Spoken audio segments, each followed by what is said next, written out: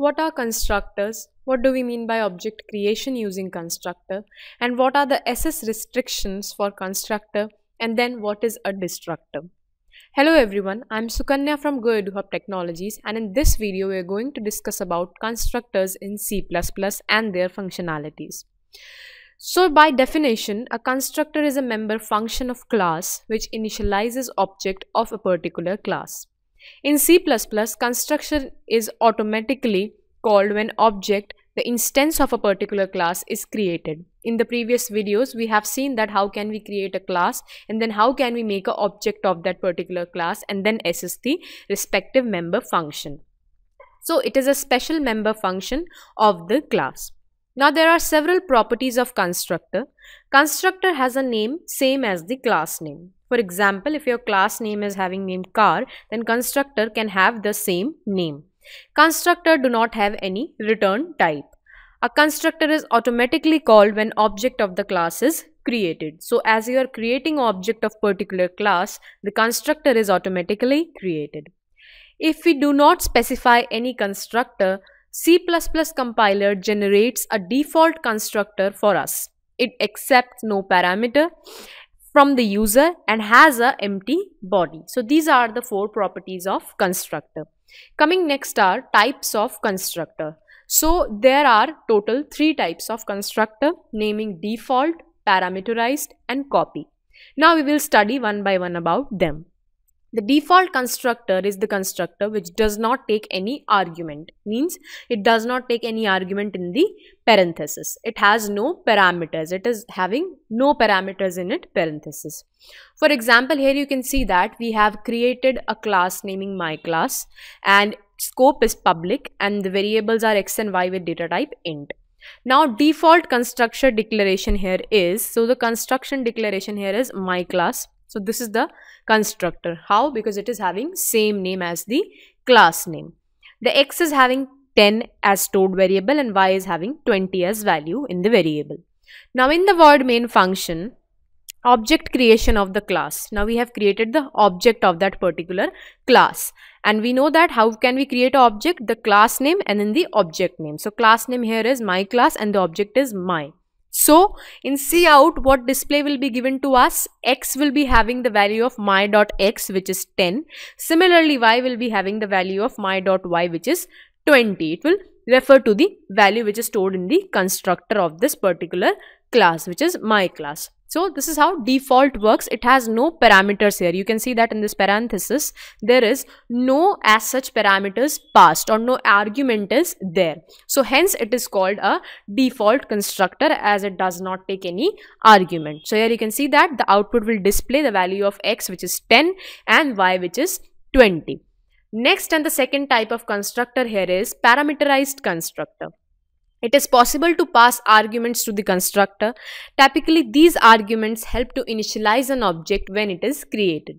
To create a parameterized constructor, what you have to do is simply add parameters to the way you have to the other function. As you put function parameters, similarly you are going to put the parameters of that particular constructor. So there is no as such big or huge difference in the coding of parameterized constructor. What we have done here is, in the previous program only, we have here passed 2 parameters and those are int a and int b. X is storing the value of a and y will be storing the value of b. Now here you can see the passing of value is done, the class name and then the object my, and here you have passed 2 parameters for cout or for printing, that is 10 and 20. So they will fetch the values that okay, this is the value of this particular parameter passed and then they will display those values. So here you have passed the parameter int a and b and here is the value of a and b, that is 10 and 20, and those are stored in the variables x and y. So this is how the display will be done as similar to the default constructor. But what is the basic difference? That parameters are passed and the passing of values is also done on the basis of those 2 parameters passed. And output will display the values. So there is no difference in the output, but you can see that there is a little bit change in the functionality of coding, that here in the default constructor there is no as such parameters, but in the parameterized constructor you can pass the parameters as you pass the parameters to the function.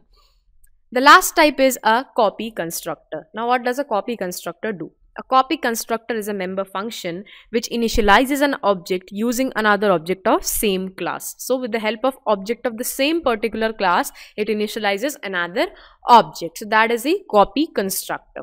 So here you can see that a class naming my class has been created. The scope is public and the variables are x, y, z and w. The declaration here is done of a parameterized constructor. Okay, so this is how we have passed the parameter int a and b, and value of int a and b are stored in the variables x and y. Next, what we have is, we have declared here the copy constructor. My class is copying the my class and m. Now m is here actually an object which is using the object of same particular class. Of this particular class only it is using.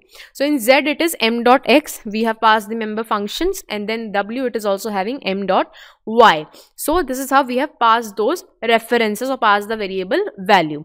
Similarly, we have calling of the parameterized. Now you have copied the constructor over here and you have done the declaration also. So now you are going to pass the parameters. Those are 10 and 20. And now you can display the value with the help of my. And similarly for z and y, you have created a new function here. So that will be my.1. You can create another object.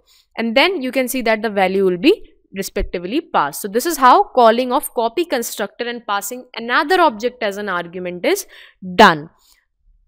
Next is, this is another type, or we can say another lookout for constructor, that is constructor definition outside the class. How can be a constructor defined outside the particular class? How can that be done? So that is done with the help of scope resolution operator. Here you can see that two colons are used, that is a scope resolution operator.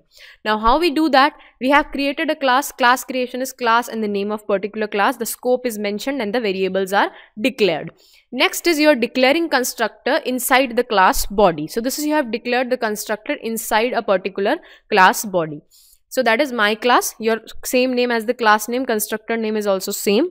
The next is, this is a parameterized because it has passed several parameters, and next you are defining the constructor outside the body, class body. Then how can you do that? For doing that, you have to just use the class name, my class, then you have to declare what? The scope resolution operator. You're declaring, you're giving the scope, and then again my class, and then you have to pass the parameters, that is int a and b. Rest function is same. Then you have what done? The class name and the object name, and you have passed the parameters, and then the display portion is done. So that is easy, but this declaring part is a bit different because you have different outside the particular class body, and the output is 10 and 20, the values which you can pass with your convenience or your wish. When class has a lot of member function and constructor, then it is defining constructor outside the class. Why? Because too much of member function a class can hold that you can get confused while programming. So to make the code easy to understand and increases the speed of compilation of particular code, we declare the constructor sometimes outside the class body also. Now you may be confused between two things, that what is the big difference between the member function or a constructor? What changes does it really bring to any program? So member function has a return type, and as I have already told, constructor do not have any particular return type. Member function are not called automatically, but constructors are automatically called because as you create a class, the constructor is automatically called. It has same name as the class name. Even if you do not initialize this, the C++ compiler by default generates a constructor for the program compilation.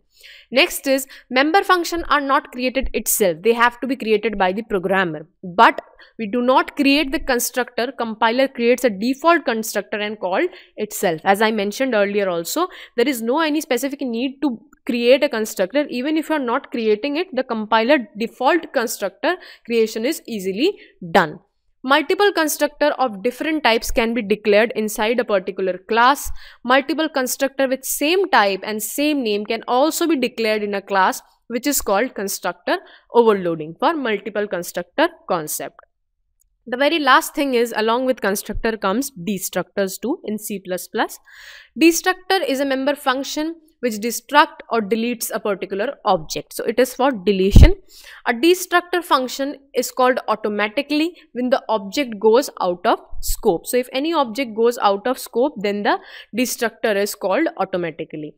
And when does such things happen? When the function ends, the program ends, a block containing local variable ends, or a delete operator is called, then only destructor is called. Now this is a tilde symbol for destructor. This symbol you can see here.